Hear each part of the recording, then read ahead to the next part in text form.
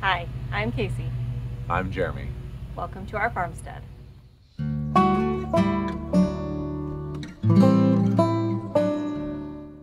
Now that we're mostly done with the drain plumbing under the floor, we are switching gears to the rest of what needs to be done to be ready for the county's underfloor inspection. We need to get the duct in, prep the ground for the vapor barrier, and then lay the vapor barrier. Yeah, I'm going to need a few parts to finish out the plumbing, and we're short a few things for the HVAC as well, so we can make one run in all at once to finish them out. How long until the underfloor inspection so we can get the floor on? I'm thinking I'll call and schedule the inspection for Tuesday, so 2 days. So I'm going to switch gears, and what we're working on now is the other number two out of three major things that need to be done before we can get to the underfloor inspection. So there's obviously two major main types of HVAC for whole home. So ducted, there's your metal duct and your flex duct.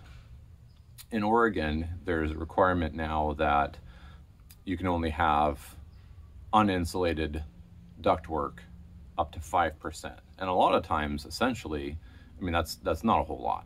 And so what we're choosing is the flex duct because it comes with the insulation already attached, and the price on it, especially with metal the way it is it's just hugely different. Now, your priorities might be different. So metal is much more efficient. You lose a lot less to friction than you do the flex duct. They've done a lot of work on the flex duct and it's gotten better. And if you install it correctly, nice and tight, then that will help as well, but you're never going to be as efficient. So the major reason other than cost that we chose to go with the flex duct, and that I prefer the flex duct for all of your branch lines, is just that it doesn't carry noise. You know, we've had a couple of homes that have had metal duct installed through the whole area, and they do some things with more expensive than normal metal duct versions that I've seen. They're supposed to deaden the transfer of sound, but the last house we had, we were able to hear our kids, which if you follow the branch line that went back to the main trunk line and then to their branch lines, you know, you're talking about 100 feet of twists and turns of ductwork, and we were still able to hear them through the ducts, and they would hear each other and it would keep them up. So we don't like that aspect. They're very noisy. The underfloor inspection is essentially so that the inspectors don't have to get into a crawl space, or, you know, if it's a slab, then you have to inspect before you pour the slab so they can see what you've done and make sure that it's good to go before you cover it. Our crawl space up until about here is head height, and that's 2/3 of the building. And then there is one small section that is, you know, a 2-foot space. So we talked to the county about being able to wait on putting in like the main trunk, and then just running the flex duct so they could see where everything was going. And the main trunk is going to be in an area with 7.5 feet of head height. So they were fine with that. We're going to go ahead and run these branch lines, these supply runs. And the other interesting thing about these is that you go online and you find what's called a manual J calculator.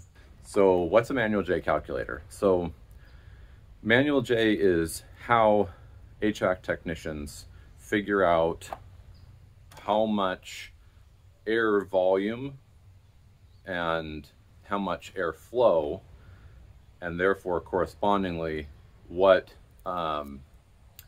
main unit you need to run your HVAC system, as well as what the branch and supply circuits are going to be. So I ran a manual J calculator online, and it was possibly user error, but it was throwing back these huge supply circuits. I've never seen them that large. The numbers that it was putting out, just as an example, it was wanting me to run an 8-inch or larger supplied flex duct to a 7x10 utility room. So I went ahead and just did the volumetrics and then looked at what's called air changes per hour, or ACH, and found that what the program had been set up to do was deliver 15 ACH. Now that's, if you look online, that's suggested for things like a commercial kitchen, and you know, things that require just a ton of air movement. And this is a residential house. So I went ahead and dropped it down to 2 ACH, and then decided, you know what, that's a huge difference. And kind of the bottom line, you know, with comfort and everything else, you know, you want to be able to deliver maybe more than that. Technically, there was, and I don't remember which organization it was, but there was an organization related to HVAC and related to, you know, the quality of air in buildings, and they recommended no less than 0.35 air changes per hour. So we ended up settling on 4 ACH, 4 air changes per hour for each room. And what that means is, in the course of an hour, the volume of air in the room is able to be completely swapped out by the system pulling air out and then putting new air in, recycling air. So we went with 4 ACH. That's how I came up with the different sizes of flex duct. So Oregon is very restrictive, so there's not going to be a lot of heat transfer even from just a baseline compared to, you know, your standards of comfort. And so that manual J calculator is probably based off of that lower common denominator of being able to answer that need anywhere in the nation and truly be able to provide comfort anywhere in the nation. So just something to think about when you are looking at maybe doing your own HVAC system, if that's what you're choosing to do. And I'm not going to install the main unit or the outside unit. That is the one thing left that I do intend to hire someone to do. And that part of it, you know, they really don't necessarily charge all that much for labor for that part of it. And a lot of the companies are like, sweet, I don't have to install the ducts. Yes, perfect. So I'm going to get the ducts done. We did choose some of these non-typical sizes instead of, you know, 4, 6, 8. We did buy a bunch of like some 5s and 7s, and that can, you know, obviously being more of a specialized size, gives you exactly the supply that you need to service a room. But it also may mean that, as in our case, that you're a little bit short just in one of the big box stores of being able to pick up all your parts at one time.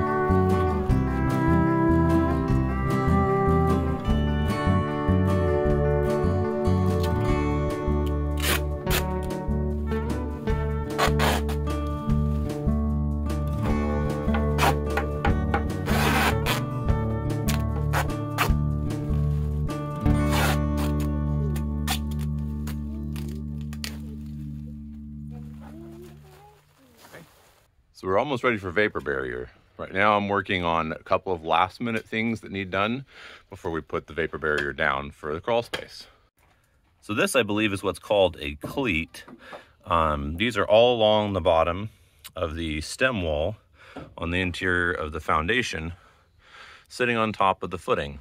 And what they do is when the panels, the forms, are up before the concrete is hardened or cast, all of these little pieces hold the forms in place on the bottom, and there's similar ones at the top.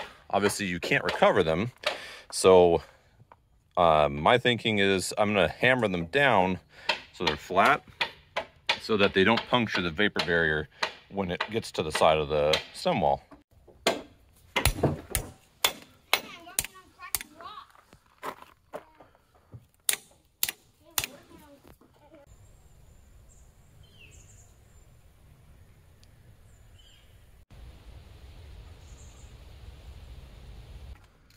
Today is vapor barrier day, and we are getting the first run in.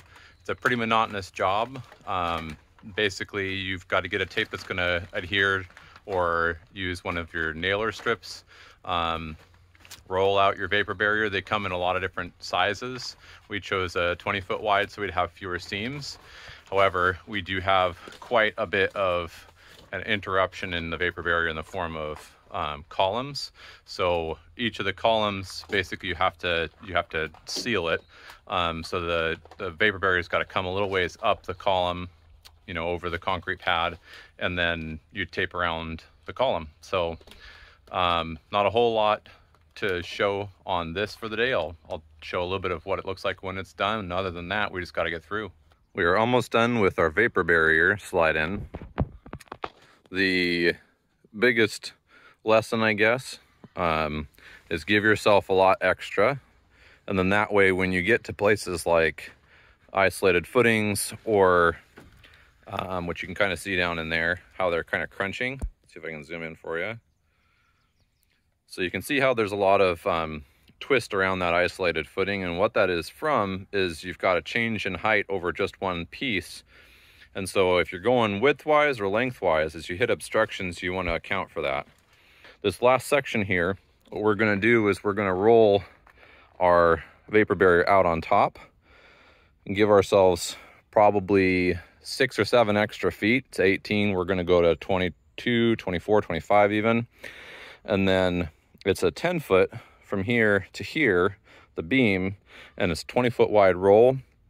And with that slope and coming up the wall on this end and needing to overlap that barrier by 2 feet, which is also a requirement, we're probably going to cut off maybe only 3 feet on the outside, which also gives us a little bit of a length to be able to lap this wall here, where the vapor barrier just isn't quite sufficient. You can kind of see down there, it's right up against the bottom, but it doesn't hit the full foot mark. And that's just the way the layout ended up running, with the 20-foot sheets and doing 2 foot of overlap and hitting all those step downs. So just things to keep in mind as you're cutting yours. Give yourself extra, watch out for how many interruptions and bumps you have in your vapor barrier, and keep in mind that you've got to hit that 1 foot mark up the walls if you have step downs. Our plan for our farm is to clear enough brush and small trees to let in the light needed, where we can plant in fruit trees and bushes, and the land looks about what you'd expect of a beautiful park. And that's kind of the sweet spot really that we're shooting for a canopied orchard. A little bit more light will come in on this side because all of this brush on that end is going to go away as we're at the dividing line. So now up here, we're heading into the second phase, and you can see that there's some openness to it, like back in here. There's also quite a bit of thick forage, and forest, I should say, through here. So a lot of that scrubby stuff, mix of salix, willow, ash, small maple, little bit of oak, fir, there's some wild cherry,